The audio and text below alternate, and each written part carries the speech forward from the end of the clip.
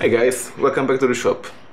So today, as I spoke in the previous episode, we're going to have a look at the neck blank. Now, you just saw me manufacture this blank. It's a 5-piece maple and walnut blank. And from this blank, I can easily rip it in three and have 3 separate neck blanks for various projects.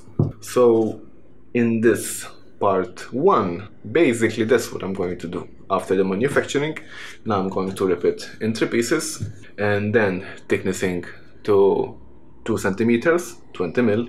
And then in the part 2, we're going to prepare that particular blank for aligning on the CNC table.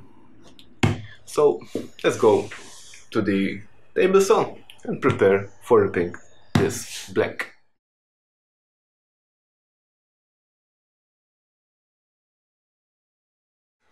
Back from the table saw and the thickness planer, and I have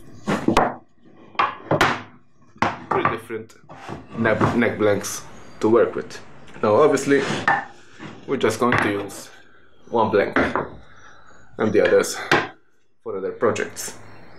For the next part, for part 2, what we're going to look at is how I'm going to align the neck blank on the CNC table.